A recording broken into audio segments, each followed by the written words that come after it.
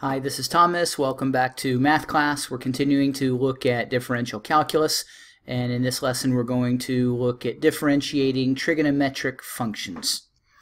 Let's begin with sine. If our function is sine of x, then our derivative is cosine of x. Now with all of these derivatives we're working in radian measures. These don't apply to degree measures. These rules apply to functions in radian measurement.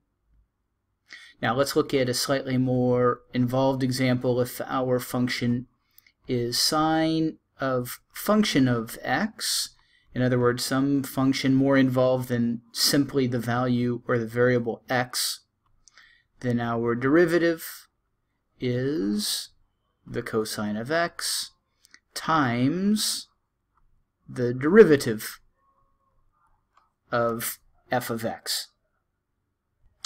Let's work through an example. Let's take the function y equals x times sine of x. So we're going to apply the product rule since we are multiplying. Our derivative, we want the derivative of the first function times the second function plus the first function times the derivative of the second function. So our first function is x, the derivative of x is 1 times the second function, sine of x, plus the first function x times the derivative of the second function, which is cosine of x, and we end up with sine x plus x times cosine x. As another example, if our function equals sine 3x minus 2, then our differentiation, our derivative, is cosine of 3x minus 2. Applying the chain rule, we will multiply by the derivative of 3x minus 2. The derivative of 3x is 3, and the derivative of minus 2, which is a constant, falls away, and we're left with the derivative equals 3 times cosine of 3x minus 2. Let's consider cosine. If our function y equals cosine x, then our derivative equals negative sine x. If our function is cosine of a more involved function, cosine of the function of x, then the derivative is negative sine of the function of x times the derivative of the function of x. And again, let's look at examples. Let's follow the examples that we used with sine.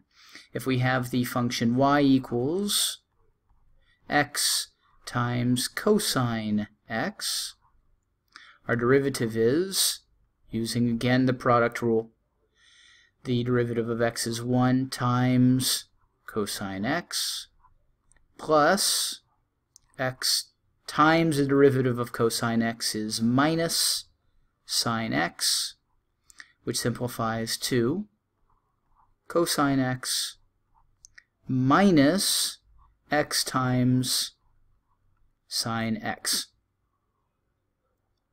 And a second example, if our function is the cosine 3x minus 2,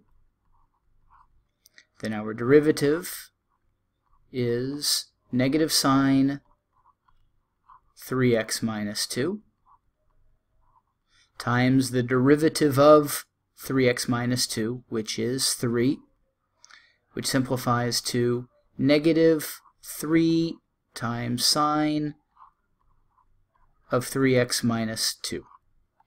Now let's look at the tangent function. If our function is tangent of x,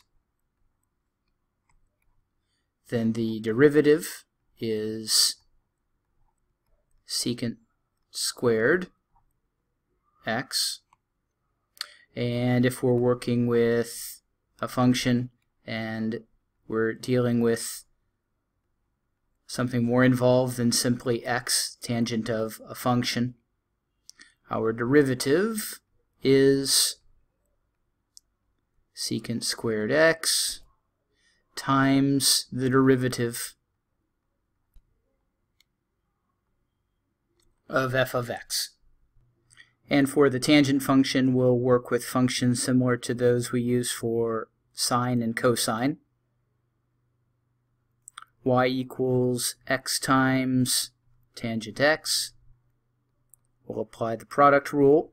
The derivative of y equals the derivative of x, which is 1, times tangent x, plus x times the derivative of tangent x, secant squared x, which will simplify to tangent of x plus x times secant squared x.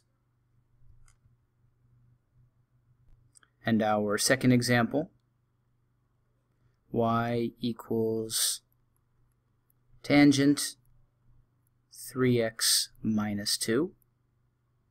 The derivative of y equals secant squared 3x minus 2 times the derivative of 3x minus 2, which is 3. And we simplify to 3 times secant squared 3x minus 2. So these are 6 examples of differentiating trigonometric functions. We've looked at sine, cosine, and tangent. We haven't differentiated cosecant, secant, and cotangent, but you can research those on your own. Be sure to work through practice problems from your textbook relating to differentiating trigonometric functions, and I look forward to seeing you in our next lesson.